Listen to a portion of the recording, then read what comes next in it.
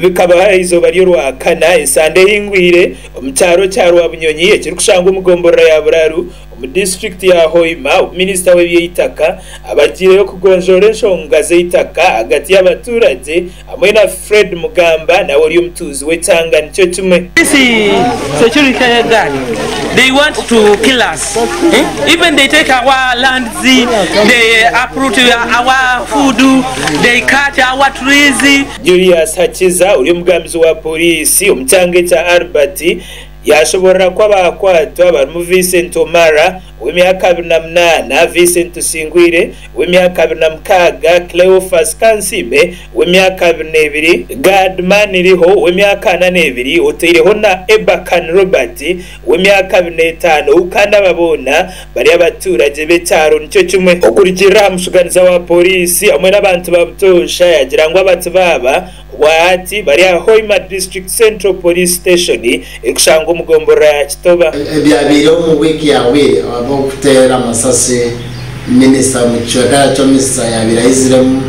cyeka cya Rwobunyonyi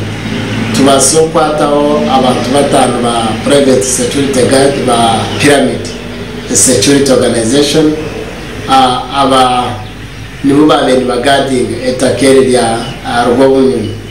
Umuringo Rwogumaye Hakiza yashobora kwembundu izibakoze isekorekereza amasasi ari minisita zabakwa nk'ekizibiti. But since the minister had directed us to investigate, we commenced our investigations and we arrested the 5 suspects and we exhibited the guns that they used. So ebyo bikiri aho Hakiza yashobora ngo bakwatwa baza kutebwaho mushango wo kugezaho kanga polisi eri hamurimo gwayo gukanda file yabo neza kohereza wa resident state attorney okubaha burumbi amateka bazo twatandikiraho so twarango batanu bakwatibwa then abo omushango tube tukira mushango wo kutinatinisiriza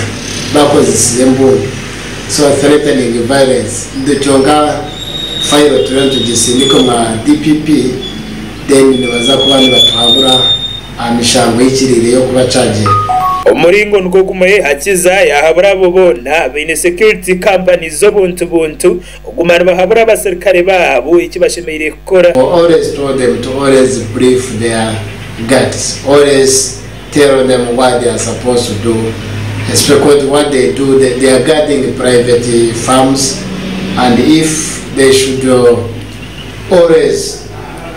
give them thorough briefs on what they are supposed to do. Because when you look at the circumstances under which they fired, for sure, you realize these people are not well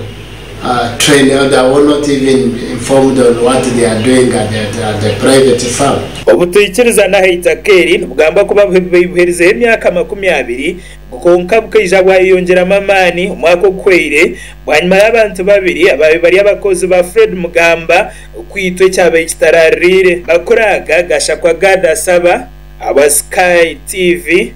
agensho